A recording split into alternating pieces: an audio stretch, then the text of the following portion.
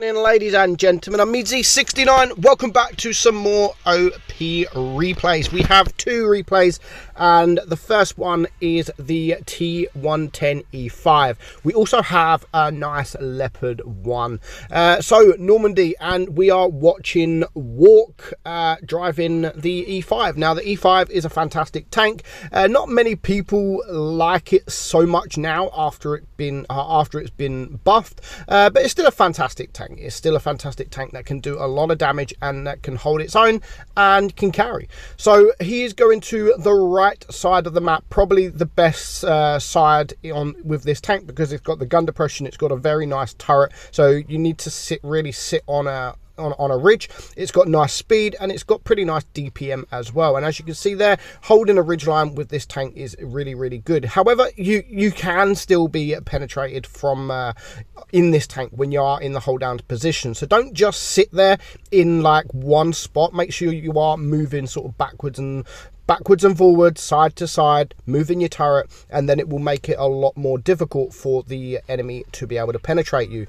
So not a great move there for the T62, and he got a nice shot into him, but he needs to be careful now, because if you look around here, the light tanks have started to get around into their spawn area, and most of these tanks are still in the spawn area, so it's not looking too good for his team at the moment. But the T62A bails. There is the chieftain as well, and now you can see more tanks are being spotted to the left side, the object, the yo, and now they can push forward, because we know that now the only tank destroyer on the enemy team is not sat at the back of this map camping, so they can push this this chieftain quite comfortably and probably not he's probably got no support. The T62A was his only support, and now he is dead.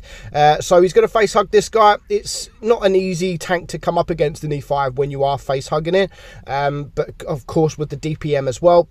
But the chieftain has got really good DPM, and he's still penetrating him. He's only bounced 400 damage so far, so he hasn't bounced too much, but he is on 2.5k damage. Now the thing with the chieftain, it has got a weak hatch. Unfortunately, it does miss that shot, but now obviously with so many tanks around this side of the map against this chieftain, he's not going to last too much longer, and now they can head back towards their spawn. As you can see, the grill is going to be in a lot of trouble. Hopefully he can take care of the Vickers, who is a one-shot. There is still the Object 704 that is full hit points, and there is a few other tanks here. So he's going to go back into the hold down position, but this time this side of the hill. And it's, like I said, it's a great tank when you are able to hold these positions. And he gets a nice shot, so 3.2k damage done at the moment, and he's going to get a nice side shot into that Object 704.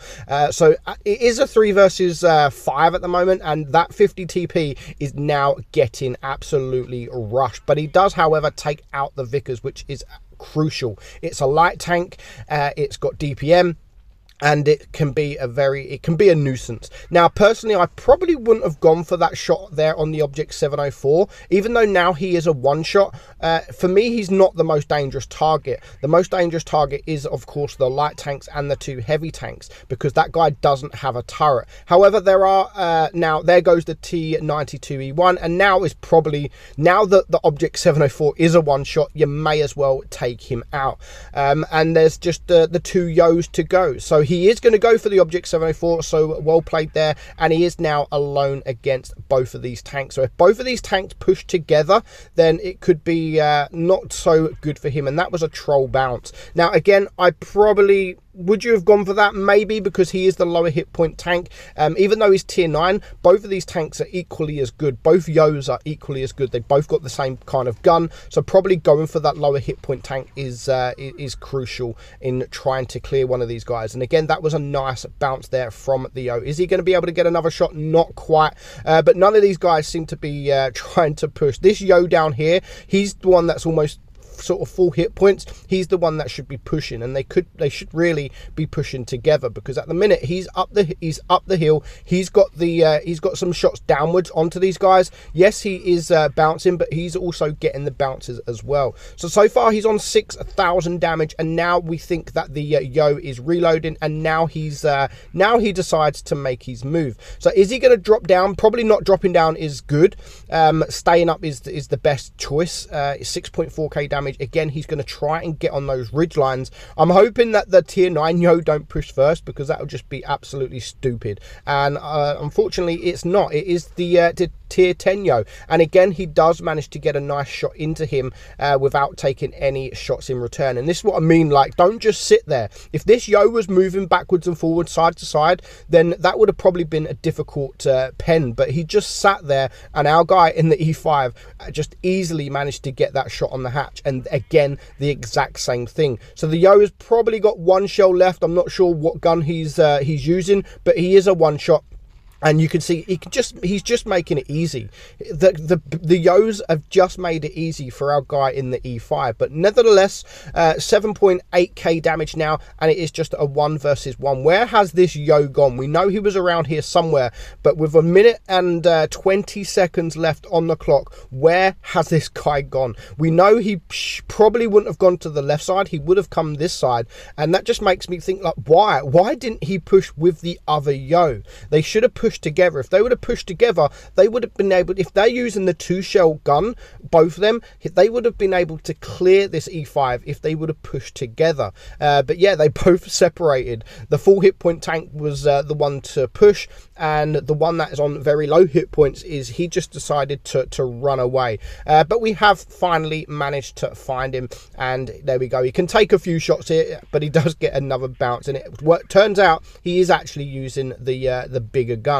So he is now on a reload. So our guy in the E5, Mr. Walk, can just poke forward and get a nice kill with just 30 seconds left on the clock. So well played. Nice block damage there, and 8,400 damage with 184,000 credits earned. So well played, Walk.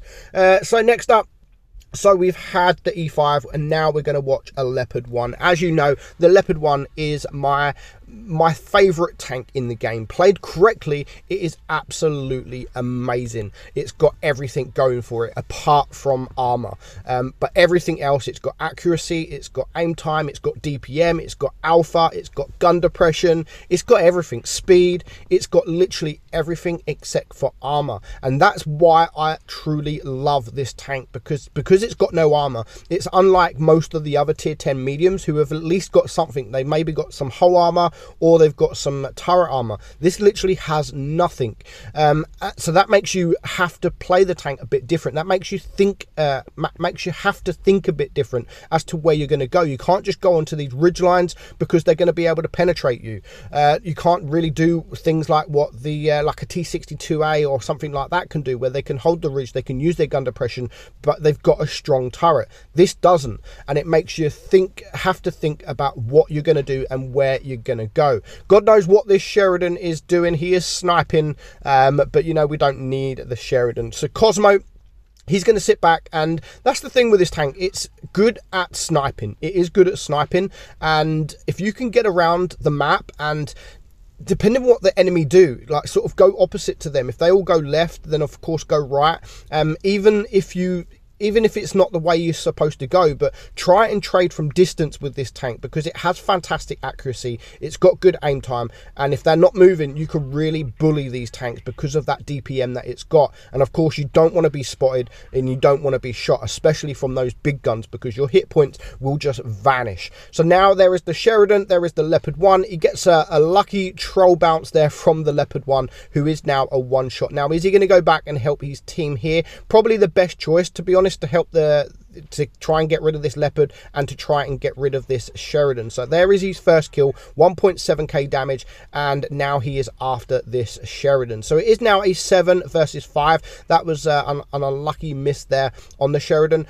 Is he going to push? Now, we know that 4 of the tanks, well, now all 5 of the tanks have been spotted, so he knows where he can go, and he knows who he can attack. So the next one on his list is this 60 TP. So he's going to attack him. He's always trying to hide. He's not giving the 60 TP TP an easy target. And of course, he does have some tanks around with the IS-7 here helping as well. And as soon as the IS-7 comes around, he waits for the 60 TP to shoot. And while he's on a reload, and this is where you can poke forward. You can shoot the 60 TP comfortably twice before he's reloaded. And that is exactly what he's going to do. And then he's going to get out of the way. He's going to let the IS-7 go. He's going to wait for the 60 TP to shoot. And then he's going to do exact same thing. But the Sheridan is here as well. There goes the shot. And now he can poke forward and get the shell out. It is a 4 versus 5. And there is still a lot of hit points to go. And he does manage to get that shot. And the IS-7 clears the 60 TP. So that is now the biggest gun on the enemy team gone, which is a positive for their team. It is a 4 versus 4.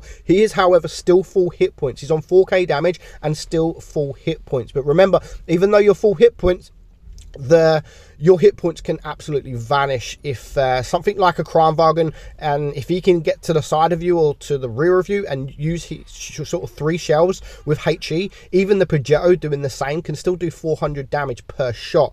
With the Kranwagen, it can do even more. So I love the fact that he's looking around the map now. He knows that the Kranwagen is on his own, isolated against this E100, so he's going to push the Kranwagen. He's going to try and clear him, and he is willing to take a shot or two to clear this tank, and that's why he is pushing. Gets the 1 shot. Now he's going to let the E100 go. So I love the fact even this late in the game, he's still looking at saving his hit points. He's not looking at wasting any of his hit points, because you never know, they might be needed later on. So now it is just a 4 versus 3. The IS-7 is being rushed by the IS-7, and a Progetto is going around. However, we don't quite know where the Sheridan is gone. Out there he is. He is behind, but he's still pretty much full hit points. So now he's going to go for the other most dangerous target. Whilst the IS-7's not looking at him and not paying attention, that is the best target to go for. It's a dangerous target with great armor, and to clear this guy is an absolute must, and he does that for his second kill. So 6k damage, and now just 2 tanks left alive. And again, I would have probably gone for the Progetto here, because he is the lower hit point tank. He's got more DPM, and he's just more dangerous than the Sheridan, and he's pretty much a 1-shot. So, but he's gone for the Sheridan instead. The Sheridan is not, it doesn't have the DPM. Of course, he might be able to inflict a lot of damage to the Leopard, especially if he's shooting HE, but then he's got a massive 14-15 second reload. And when you get a bounce like that, that was very lucky. And now he can just absolutely bully this Sheridan. It is a 2 versus 2, and now it is just a 2 versus 1, and just the Progetto left to go. So now he's pretty much full hit points.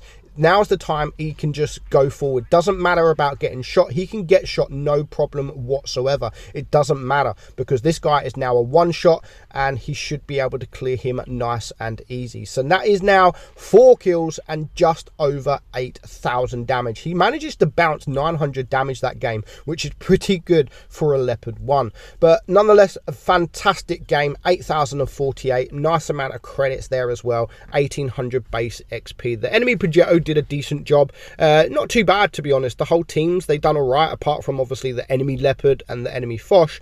They didn't do too bad, but nevertheless, a fantastic game. I always love to see a nice game there in the Leopard 1. So I hope you enjoyed it, guys. I'm meadsy69, and I'll catch you all soon. Bye bye.